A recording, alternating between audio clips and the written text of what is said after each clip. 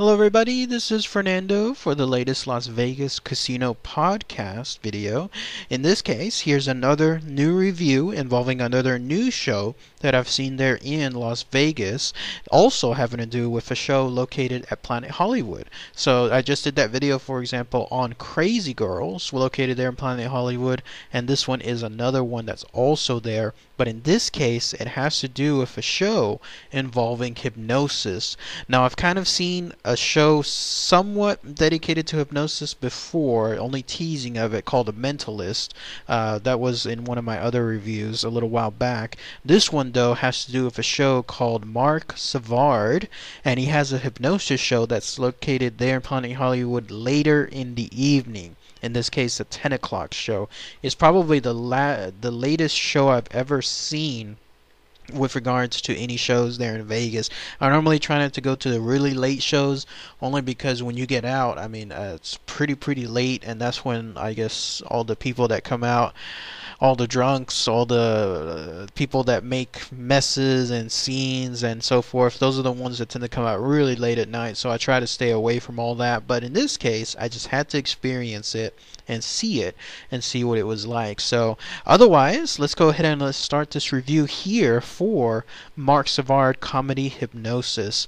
For starters, I went in with expectations that were a little bit lower than usual, only because I'm a natural skeptic when it comes to this stuff, because I think, I don't know how much of it is being played by the audience, how much of it is being played by the host. I mean, it's so easy to say that you're under hypnosis when in actuality you could just be faking it, in other words. But after I left the show, I came out being a much more stronger believer than when I first came in, and this is why.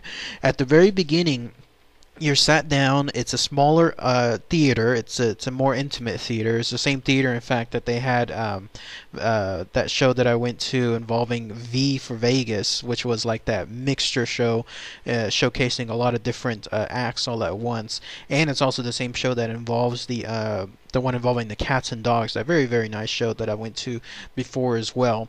But in this case, the same theater, late at night, same show. But I'm sorry, the same location. But in this case, this show is a lot more, I guess, conservative. Like, all it is, it's him and one other person, in this case a beautiful co-hostess. And with Mark, he comes out and then he starts telling essentially what's going to happen with the show. He shows some scenarios involving hypnosis, how it occurs, how people can get hypnotized, what can happen afterward. He explains it so that way if you're a novice to this situation, then he's not going to go over your head involving that stuff. He explains it in detail, so by the time he's finished, you have a more thorough understanding involving hypnosis. That kind of piqued my interest right away, because I thought that under hypnosis people were just out, like people were just 100% out. But he said no, it's more on the lines of they are there, but they're not. So it's not like they're going to be 100% just under hypnosis. No, they'll be susceptible to laughter, like they'll be cognizant of other things, but at the same time, they're still hypnotized. Then at that point, he stated that he's going to start going ahead and do a little trick. He had us clap our hands together, start rubbing them together, create heat, create friction, and then that way, when he told us to pull them apart, he let us know that if those of us feel like there's a much stronger magnetic pull between our hands than others, to please step forward. I didn't really feel too much of a pull, not like I was going to go up there anyways, but others did, and they went up there, and that's how he began selecting who is going to be in the show for the remainder of the show itself. And I think about maybe 20 or 25 people initially went up. That's when he went through some more tests, if you could call them, to see who is truly able to be under hypnosis and who is not. He went through some routines telling them that, like, hold out their hands. He went down through a countdown of some kind. He was telling them that on one hand their balloon is tied to their hand and it's getting lighter. On another hand, there's a weight that's getting heavier, all involving hypnotic type music playing in the background, all with their eyes closed. He's just telling them directions. And this is where the people that are truly hypnotized, after about 5 minutes of this stuff, then become hypnotized, while those that can't get hypnotized will later just be taken off the stage. He said that hypnotism has nothing to do with intelligence either. So if you're thinking it's only the dumb people that get hypnotized, no. He said that it all has to do with some kind of unconscious state of mind where some people are more perceptible to it than others, but it has absolutely nothing to do with how smart or how unsmart you are.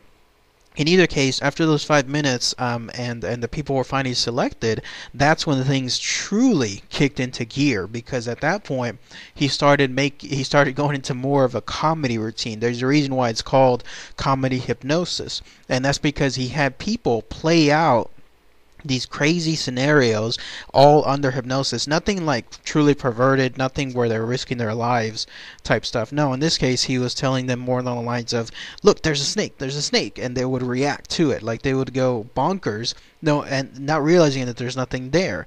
In another scenario, he was passing out a joint, a quote-unquote made-up joint, and all of them were fawning for it, wanting to get a piece of it, but he was not letting them, and they were acting childlike, they were acting childish regarding to that, because they were still under hypnosis. It seems like when you're put under hypnosis, you revert to a more younger state of mind, like almost like a 3-year-old, a 4-year-old, where it's like temper tantrums type stuff, because certain parts of the show, some of them would react in that manner, like they would be saying, I want my stuff, and they would get disappointed. The funniest stuff though was this one guy who he put under hypnosis. Every time he shook his hand, it would feel like his balls would get on fire, like it would start itching so much it would be uncontrollable, and he could do nothing towards stopping it. And so it was hilarious because he would purposely, of course, shake his hand, and then this guy would start scratching his genitals, like his shorts, as much as he could.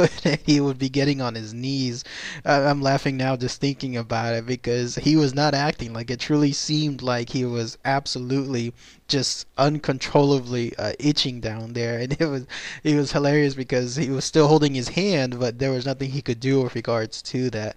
Another one that he hypnotized, he would have the lady, every time he shook her hand, make it seem like the guy next to her touched her ass, the way he stated it. So every time I hold your hand, then you're supposed to look at the guy next to you and with an insulted look, like, did you just touch my ass? That kind of stuff. And every time he did that, sure enough, like she was poking at this guy, almost slapping him, stating, why did you touch my ass? And of course not realizing, of course, that this never happened, but because she was under hypnosis, it made it seem like that was the case.